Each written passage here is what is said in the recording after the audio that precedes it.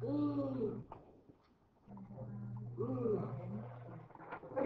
so today we're going to talk about exponential growth and decay real quick. Grab calculator, first two rows.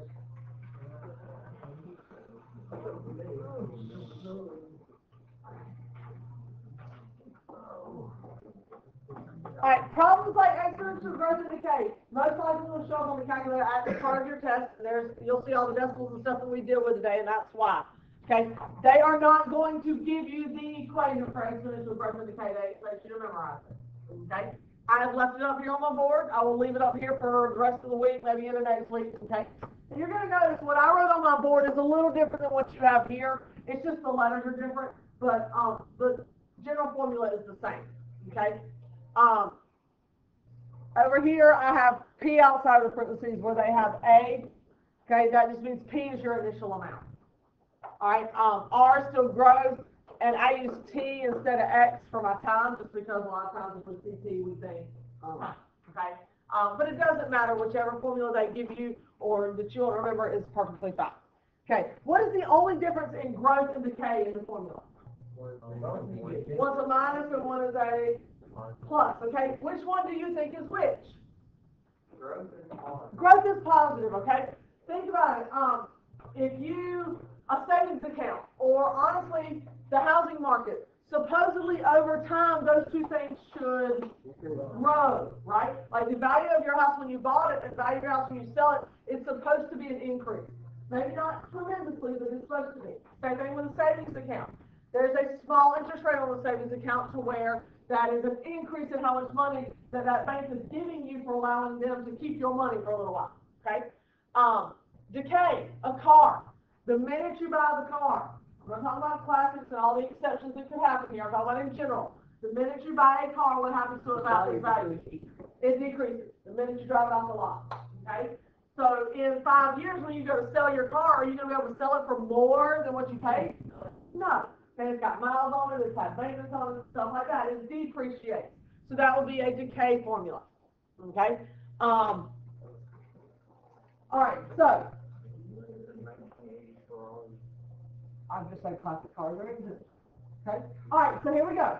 In 2000 now, word problems, word problems, word problems. That's all you're going to see about these kind of things. Okay, in the year 2000, there were 285 internet subscribers in the small town of Centerville. The number of subscribers increased by 75%. So immediately, am I doing growth or decay? Growth. I'm doing growth. That increase right there tells me it's going to be growth. Okay, by 75% per year after 2000. How many cell phone subscribers were there in Centerville in 2016? Okay, now right here, y'all, it says don't consider a fractional part of a person. Okay, in other words, you're going to get some number that's going to have a bunch of decimals after it. I don't care what those decimals are. I don't care if it's 0.9 or 0.1 or whatever. You just cut it off. It doesn't matter. Okay? So, when we set this up,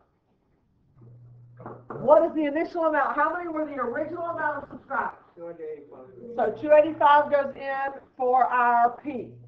1, we said it's increasing, so it's going to be 1 plus. Okay. Our rate is 75%. How do I write 75% as a decimal? 0.75. Y'all, you move it 2 places to the left. Okay? So I'm going to put 1 plus 0.75. All right, and now this is where reading is key. The first measurement was in 2000. It said since 2000. So our T is 16. It's not 2016. It's just 16 because that's how much time has passed from the year 2000 to the year 2016. Okay, grab your calculators, open them up, turn them on. Y'all, after everything you type in your calculator, you don't have to clear it cold memory. You can just hit the clear button. You don't have to say, what's that one to? Okay, you just hit clear. It'll clear the screen. Okay, now, be careful. There's a little trick on how you got to enter this in. Okay, so you're going to type 285. Parentheses, 1 plus 0.75, and then you need to find the little key that looks like this. That's the to key. That's what I call it. Okay, looks like a little ruby. Okay, and then you put 16, and when you hit that to key, it should give you an X on it, right? Okay, now just be careful in the future. If you ever have to move outside of that X on, you have to hit the over arrow to get out of that little box. Okay?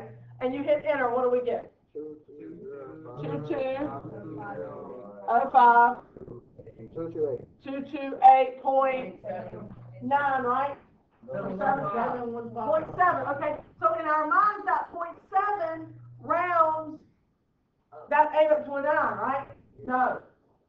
You don't even count it at all. I don't care about the rounding part. It's just this. Okay? The only time we will round or we will use decimals is if we're dealing with money.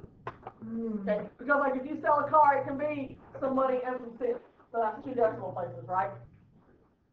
And yes, that is, y'all, exponential growth and decay. It gets very, very big very quick or very, very small very quick. No. No, and here's why. We talk about it. You don't count a fractional part of the person. The person leader is every week.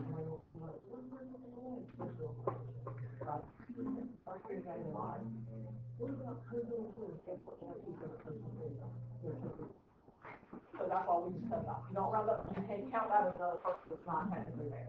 Right? Every year somebody got to be smart with me about it. I appreciate not being smart. I'm just saying. That's why we don't. But every year I got somebody else. Okay?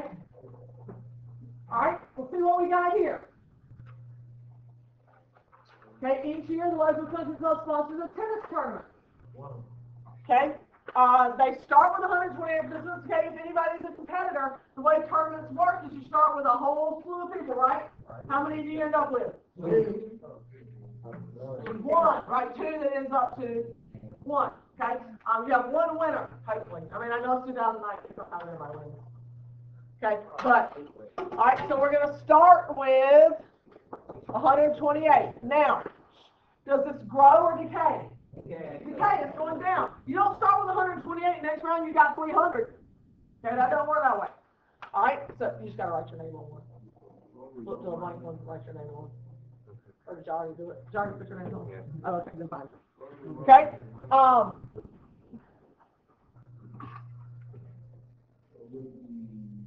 okay, now, it's decreasing, right, by how much? 0.50, 1/2, that's 50%, so it's going to be 1 minus 0.50, and how many rounds are we talking about? 5, so our T is 5, so type that straight into your calculator, and you should come up with how many people are left in your tournament.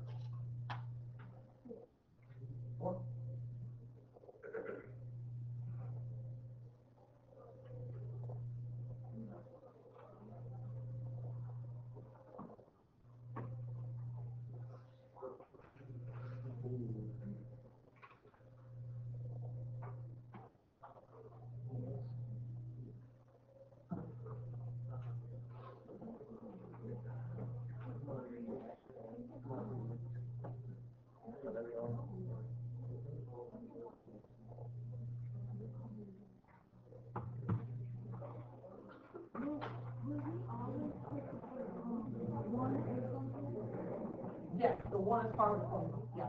Okay, so you ended up with getting 4. Okay? All right?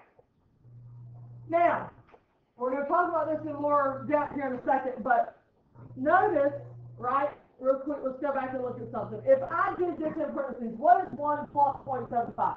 1.75, and that was growth or decay? Growth. Okay. What is 1 minus 0.50? 0.50, and that was decay, right? So if it is growth, then that number is going to be greater than 1, right? Because you're adding 1 to it. If it's decay, it's going to be less than 1 because you're taking it away from 1. Okay. So look right there, 1.5. Should that be growth or decay? That should be growth. That's all it's asking. Is it growth or decay? All right.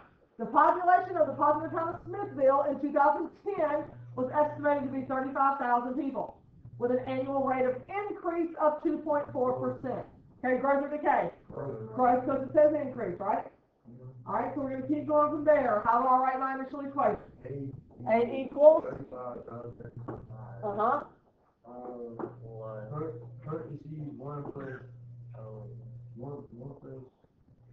All right, we're at 2.4. And we need to go 2 places to the left. 0.024. Okay, now, it just asks for the equation, so we're going to leave our t here. In the next question, in question number 2, it tells us to use that equation and estimate the population in 2017. Well, where were we at? What year were we at? 2010. So our t is going to be 7. Okay, to the nearest 100 people. All right, y'all. This is where I realize that rounding for y'all is a struggle sometimes. Do you not always put an A equals. You can put Y or you can put Y. You should do it recording. You don't have to edit. I'll call it that. Oh, y'all got calculators in here? I'll call it. It could be a sermon. I got 0.132. Okay.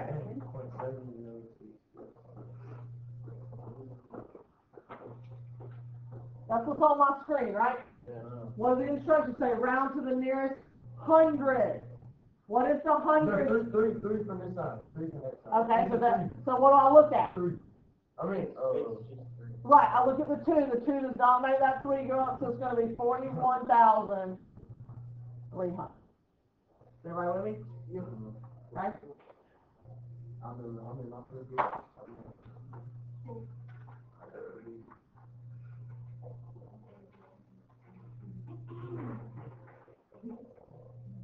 Okay, see if you can set this one up. Now, it's depreciation, so that means you're going to do what? Right, so let's see. We set it up, the equation should have been A equals, how much? 25,000. What went in parentheses? 1 minus 1 minus 0.15 to the t, right? And then what went in for your t here? 10. 10, so 25,000. And now, y'all, just so you know, there's oftentimes on your EOC, if they're just asking you to write the equation, they are going to simplify this. So, like, that would be 0.85 to the 10th. It doesn't matter, okay? But if it's multiple choice and they don't have this, they might have this, okay? So just understand they just simplified it. So y'all should have gotten 4921.86. Well, now, Ms. Johnson, why did we use a decimal here? Because you're dealing with money, okay? Any living organism, we don't use the decimal, right? Dogs, people, cats, stuff like that, bacteria, whatever. Bacteria. We don't use that. Okay? I'm just saying, but if it has anything to do with money, we do usually use the decimal points because it can be dollars and cents, okay? All right, so same thing here, okay? It's not asking you to actually calculate anything except for what is your growth or decay rate. Well, where do I get that from? In the parentheses, right? Okay, now notice they have already put that together. Is this growth or decay? How do you know that? It's greater than 1, it's growth. So we're going to take this number and we're going to subtract 1 to see what we're left with. Okay? But now I'm going to move my decimal back where it belongs, so what is my actual percent? 68% growth. Okay? So if that number in there is bigger than 1, we know that it is growth. If that number in there is less than 1, we know that it is decay.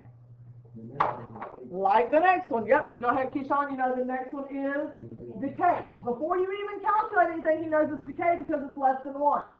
So we're going to say 0.88 minus 1.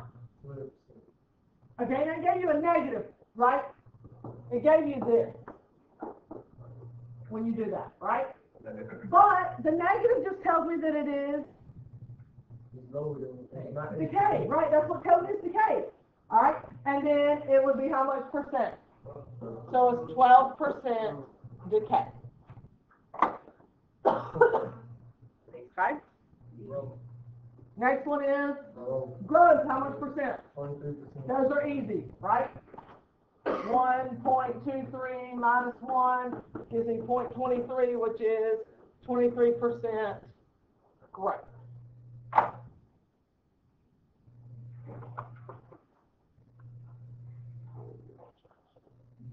All right, decay automatically.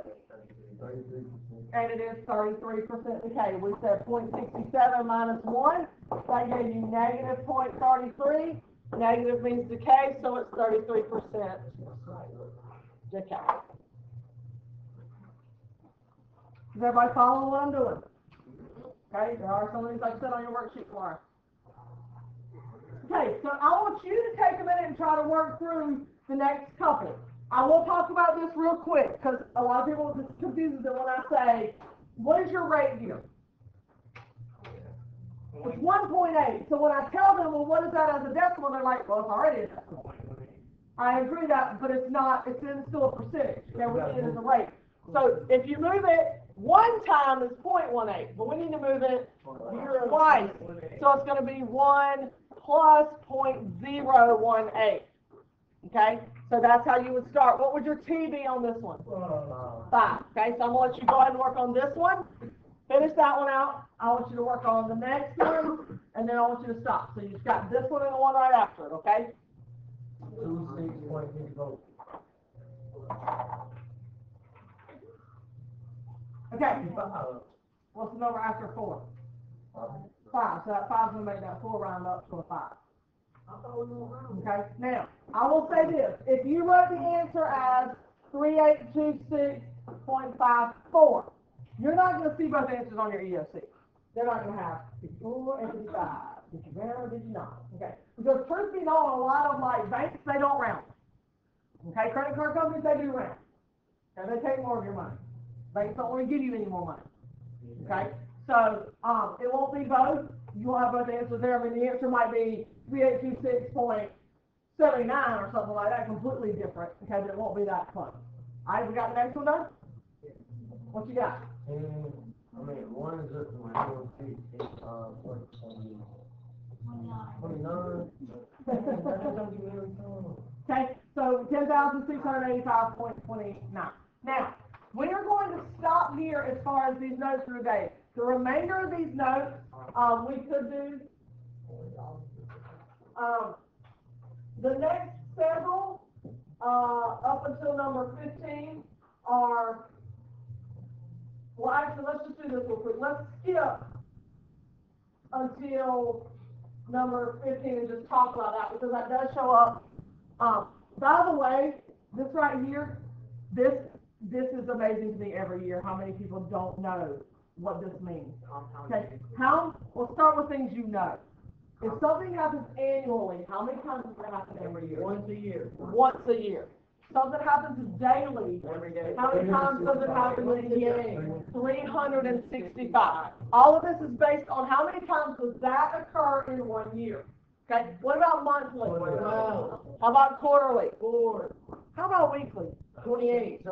I mean, wait. Hold on, how many? Yes, 28. 28. Yes, it is. It's 28 weeks in a Don't be row. lying to me. Yes, it is. It's 24. Don't be lying. 52. 52. There are 52 weeks. No. Roughly, there are 4 weeks in a month. Roughly, right? 28 days to 30 days, 31 days. There's 12 weeks, 12 months in a year. So 4 times 12 is already 48. Okay? But those extra 2 couple days over those 12 months adds up and gives us the 52 weeks. Okay? That's why, well, let me do this myself. Years. Okay, so we're going to skip all that right now. Okay, just looking right here, and I won't go through it, but I just want to, I'll do this one just so you understand. What's your initial amount here? A lot. 2,500. The amount you started with is 2,500. Now, can you tell me my rate of growth or decay? It is decay. How much? 40. Be careful. 0.155.